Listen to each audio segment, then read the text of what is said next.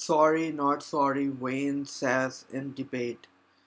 Ontario Liberal leader Kathleen Wynne began the third and final televised debate of the provincial election campaign with the hashtag-worthy phrase, "Sorry, not sorry."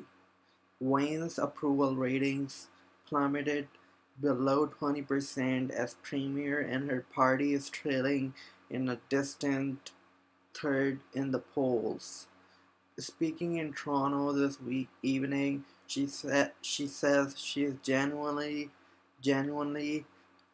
sorry that more people don't like her, but she is not sorry about what she has done to make life in Ontario better. NDP leader Andrea Horwath and Progressive Conservative leader Doug used their opening statements to stress their main messages: Harvard's change for the better and Fort Garden for the people.